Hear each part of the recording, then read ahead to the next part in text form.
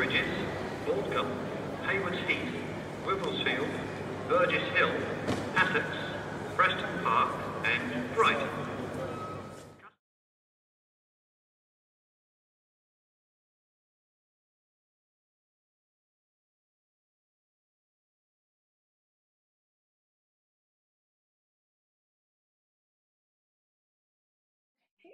My name is Daphne Burgess Bowens, and I am coming to you from Moulton, Alabama, which is a very small town where quite a few of my family members were born either here or in the surrounding area.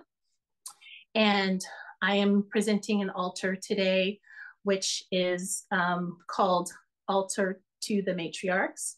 And it is something that is near and dear to my heart because it is actually kind of part of work that I have been doing in my own art practice for some time now.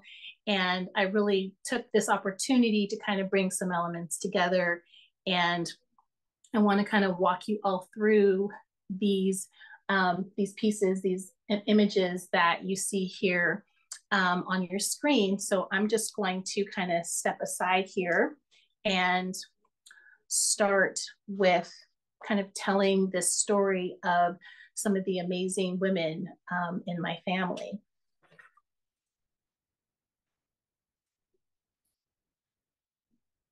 So this altar was truly a piece that developed organically for me. As I mentioned, I've been creating new collections of work based on traditions.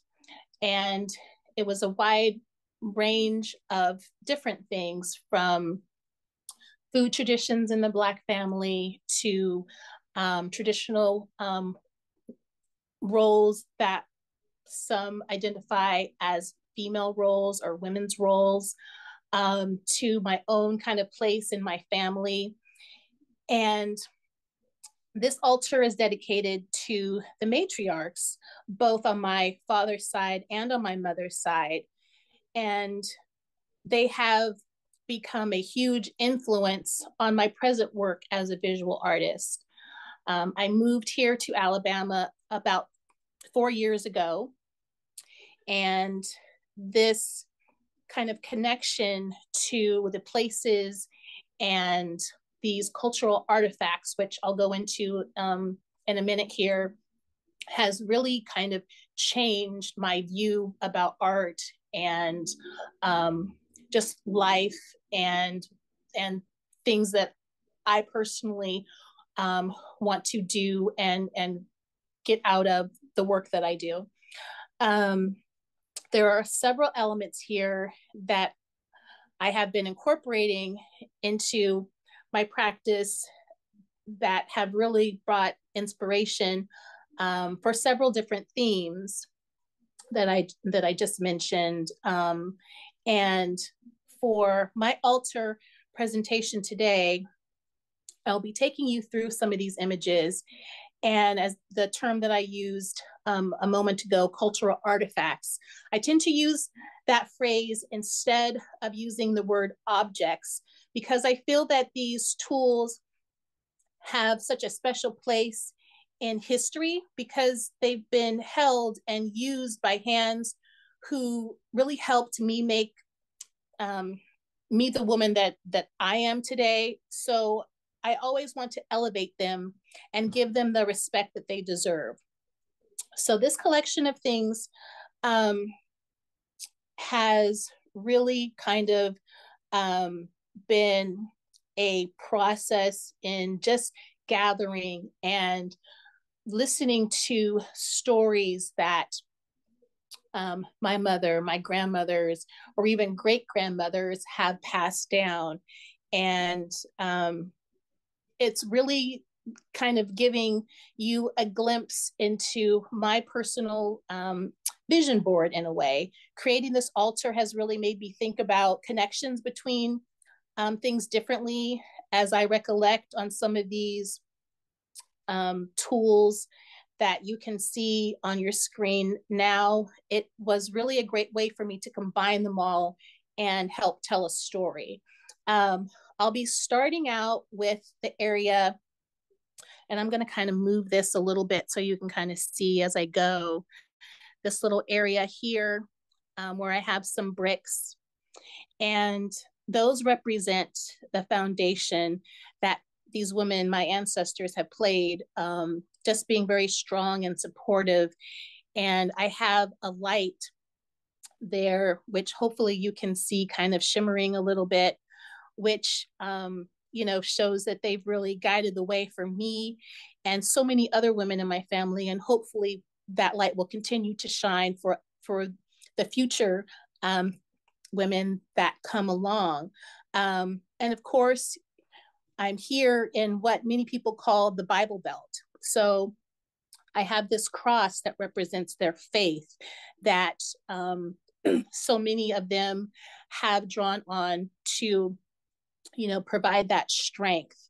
And that is something that has always been a part of my life. And it represents that belief in a higher power, whatever or whoever that may be or mean to you as an individual. So that's what those elements here represent. And I also have some quilts. You can see I have some right there, and then down here on this little quilt rack. I've been incorporating quilt imagery in my work for well over a decade. And I incorporate those pieces to really represent through creativity and the attention to detail and the talent of these women in my family. I have been using this kind of patterns and textures and designs, and they manifested themselves in my work through using actual fabric, but then also painting these quilt patterns as well. And I use these quilts to represent this warmth and comfort and the desire to have something that provides a nurturing element, because it also showcases the beautiful and artistic talent, but also this idea of being kind of wrapped in this legacy, if you will. So that's part of the reason why I incorporated the quilts here in my altar, but also in my artwork. Many of the matriarchs of my family worked as domestics. So working for the white families that either lived across the field, or in some cases, they had to travel a little ways to get to their houses. And they worked by cooking and cleaning and mending their clothes and taking care of their children. So I've incorporated several items that represent that part of their lives, including there's an apron, if you can see, hanging in the background there. And I grew up hearing these stories about young girls working in the fields and picking cotton. So I've added this huge vase here of cotton, and I have them in a jar of all of these different types of beans.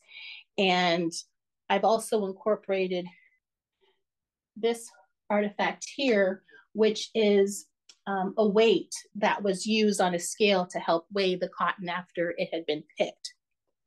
And in the background over here by this apron, I hope you can see, I have some metal pots and a dipper. And I often times heard stories of having to go out to the well to get water to cook, and a lot of times to bathe. And so I incorporate those elements to really kind of add that or the story of what was left for them. On one of these areas here in the front, I've also included a basket of fruit. and I have some tomatoes there. Being out on the farm, as many of them were, and always having fresh fruits and vegetables to eat was so very important. And I remember as a young girl coming here to visit, and my grandmothers and great grandmothers would always have tomatoes out on a plate. It was like an extra element to the meal. And they were always, trying to offer more to accentuate whatever they had out on the dinner table. And so I remember vividly always having tomatoes out. And it was about maybe 12 or so years ago that I painted this painting here. If you can see, there's an image here of, it is an instrument, a guitar, but I personified this instrument. And there's a woman here sitting in a chair with her watermelon.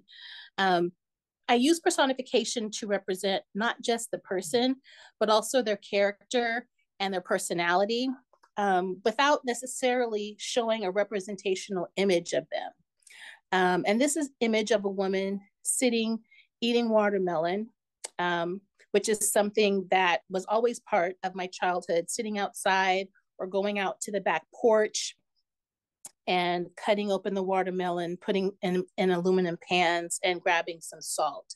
So all of these things that were so much a part of my childhood, and seeing these women that I looked up to and that helped raise me and helped scold me in some cases, was so very important, because all of those experiences really helped to teach me as well. And so I look at this altar really as not only a tribute to them, but also to all of the hard work and the dedication to their families, and also to themselves and their creativity.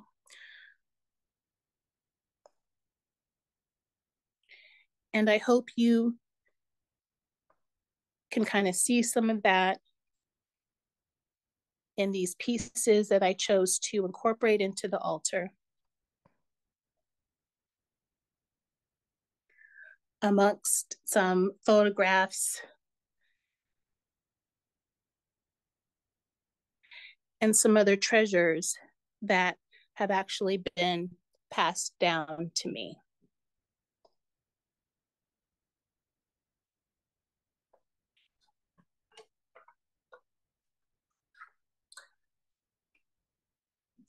So I just want to take a moment to kind of reflect on that and really say thank you to them for everything, really, for the person that I turned out to be, for everything that they did to support their families. And I think, being able to honor them is such a blessing. And I hope you have enjoyed my altar. And I thank you for your time and attention. So thank you. So Daphne, could you tell us a little about where you are and your gallery, the practice? Yes.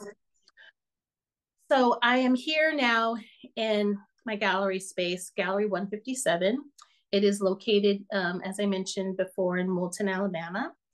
And my husband and I, when we moved here 4 years ago, really wanted to open a space that we could share with the community, and more specifically, share our love of art and community building. We initially used this space to have a gallery, and also wanted it to be a connector. So even the name 157, the highway that runs through this town is 157. And growing up and driving here every summer from Sacramento to Alabama, I always knew that we were home when we would get to 157. So incorporating that into the title of the gallery just really made sense, because we wanted to be that connector for people and to be a space where people could gather and enjoy art and have conversation. And so we opened in January 2020 with an exhibition of work called Southern Patterns and Rituals, which was a combination of mixed media and paintings to really kind of be our introduction to the South. And we have continued to work and show work, though we now use our space more for studio space, as we are both working on new bodies of work.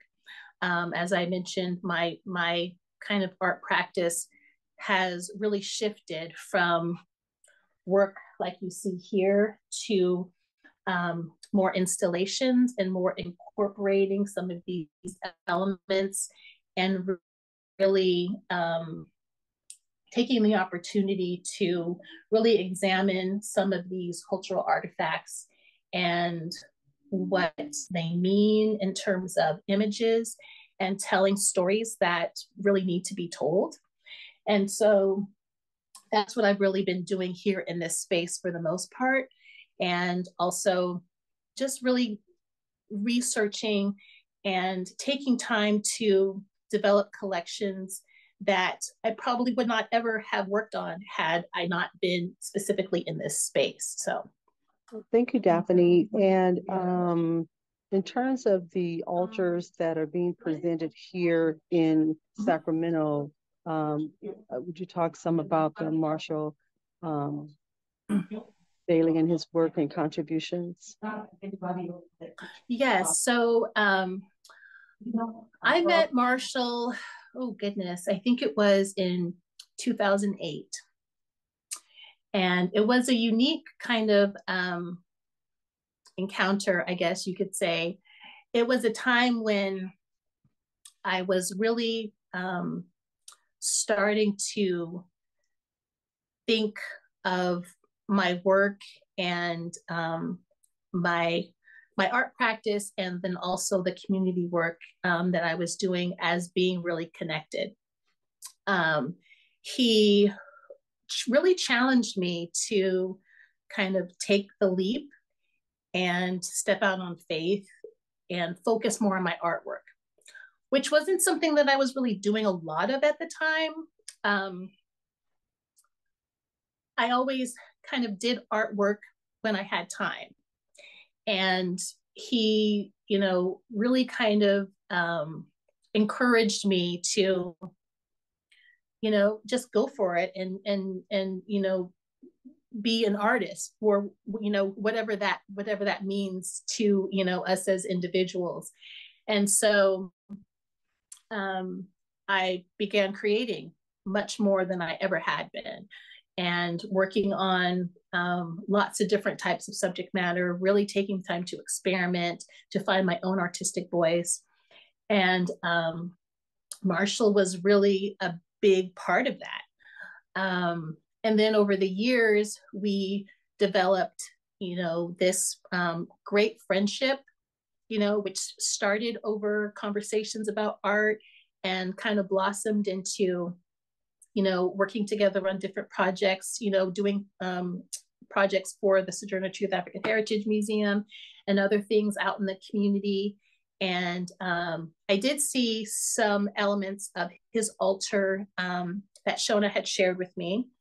And I'm looking forward to seeing the rest of it. I know I just saw little glimpses of it here and there, but he was really someone who pushed you sometimes when you didn't want to be pushed, which is not necessarily a bad thing.